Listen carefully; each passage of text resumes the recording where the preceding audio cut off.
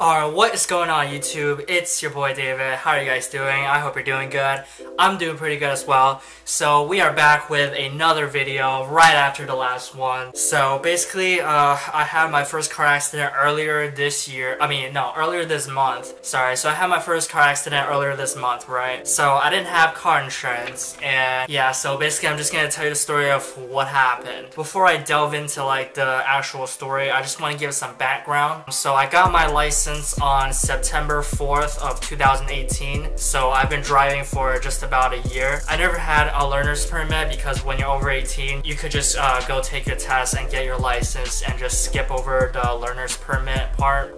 So I basically just practiced for like 30 minutes a day for like a week or two, and then I took the test and I passed. But yeah, so I drove for like a year without any accidents. So I would say that's pretty good, right? Earlier this month, I did have my first accident. So let me just explain why I didn't have insurance, alright? So in my personal opinion, I just believe that insurance is a scam. You know, I believe that it's like the most massive scam in entire United States history. But that's just my opinion. So why do I think that? Well, so for example, in every other major nation, right, health insurance is run by the government. So, you know, citizens' well-being is their first priority. But in the United States, our health insurance is run by corporations and big companies. If you guys didn't know, corporations, their biggest priority is making money. You know, there's a bottom line. So they want to deny coverage as much as possible so they can make as much money as possible. So yeah, you know, it's just a giant Ponzi scheme, you know what I mean?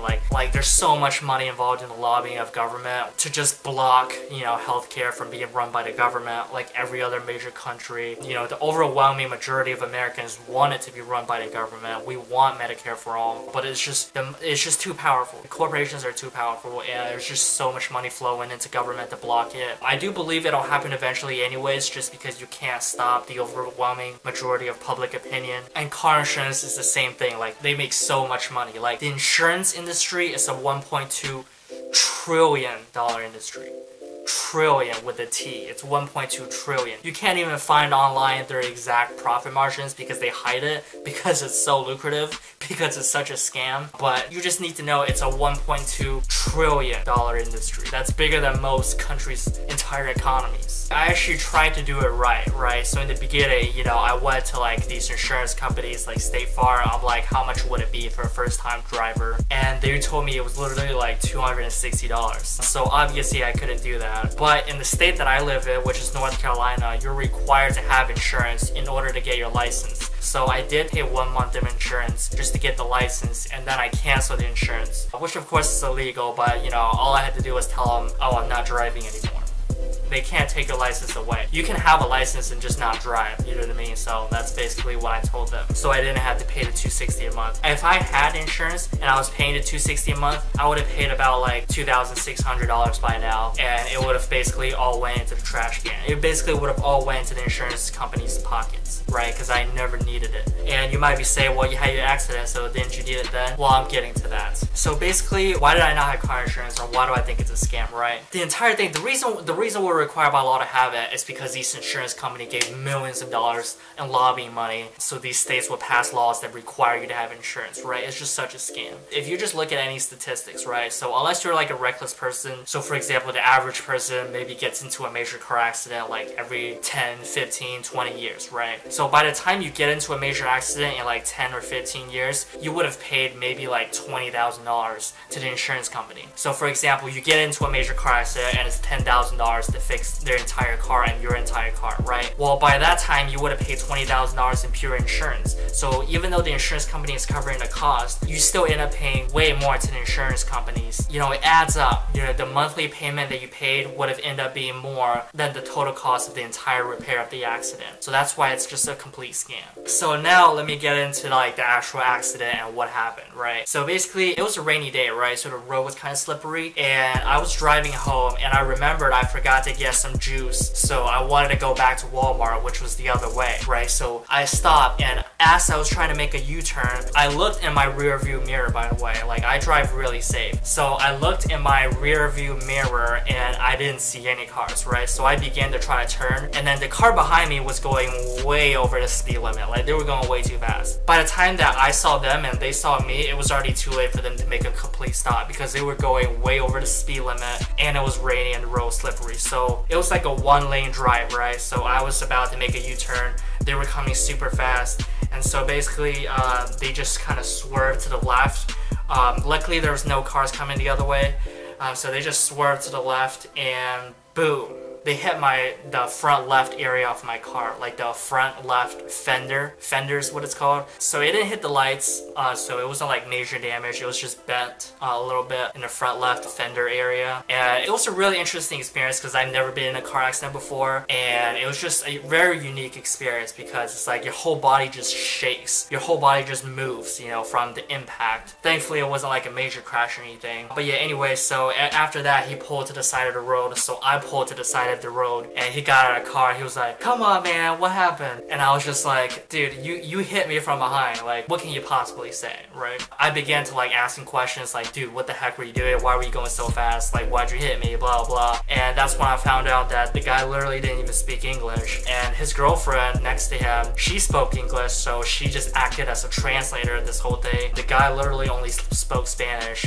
So I was in a tricky situation, right? So even though it was their fault, I still couldn't call the police, because if I did call the police, they will ask to see my insurance, and they will find out that I have been driving without insurance, which is a crime, by the way. So I would have had a criminal record. So I couldn't call the police, right? But I couldn't just let them leave either because, you know, they hit my car. You know what I mean? So basically they were just trying to plead with me like, "Oh yeah, we're sorry. You know, we actually stopped for you. We could have just ran away. We wanted to see if you're okay, blah blah." And I'm just like, "Okay, yeah, thank you for having human decency and not doing a hit and run." So I basically proposed to them. I said, "Okay, so here's what we need to do. We need to make a deal." So I basically tried to negotiate with the whole time I was threatening to call the cops, by the way, so I could have leverage. But I was like, "Okay, so I'm gonna call the cops, alright? If you don't want me to call the cops, then we need to make a deal. I need $300, alright?" So I basically asked for $300, which I thought was a fair deal. And even though it was a minor dent, you know, $300 is not a lot for a car accident. So I asked for $300, and they were like, "Oh, we don't have $300, blah blah." And we legit negotiated for an hour. It was like literally an hour in the rain, by the way. Like, it just started, like in the middle of our negotiations, it just started pouring rain. Like, I was soaked. But obviously I couldn't get inside my car because then they might just leave. I had to stay out there so they knew how serious I was. And it was just rain, you know what I mean? So what if I was soaking wet? It was just rain. But yeah, it was pouring, by the way. I was just looking down,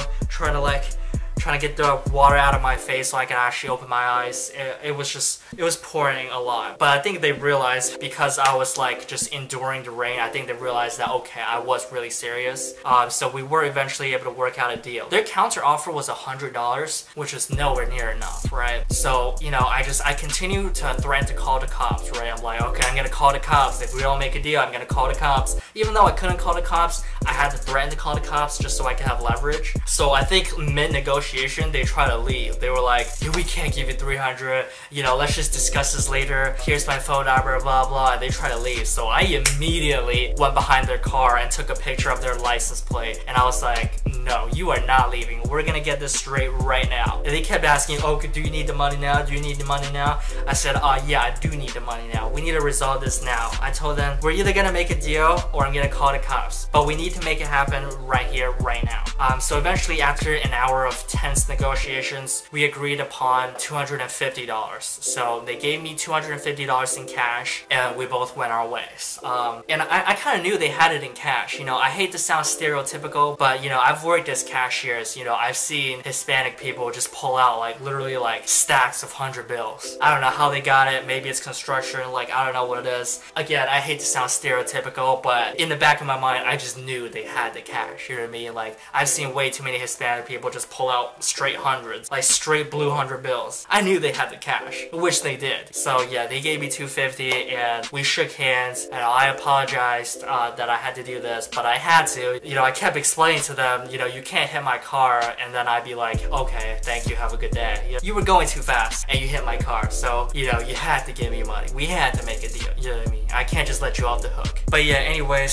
so I took that $250. I actually had a friend who owns a car repair shop, but he actually didn't do this exact type of work. So he recommended me to another place, which is his friend. His friend also owned a car repair shop. So, you know, I did have some connections and they did ask it to be fixed a little bit cheaper. So in the end, I fixed it for $75. Maybe if I didn't know anyone, if I didn't have connections, it probably would have cost like $100 to fix. But since I did have a little bit of connections, they were able to fix my car for $75. But yeah, so that's basically what happened. I got $250, I used $75 of it to fix the car. So now the car is fixed. And yeah, so that's basically the story of my first car accident. I hope you enjoyed it. I hope you learned something if you ever get into an accident. You know, you have to use leverage in negotiations, whether that means threatening or what. You just have to have leverage, and that's how you negotiate. But yeah, thank you so much for watching. Hope you enjoyed it. More videos coming soon, and until next time, peace.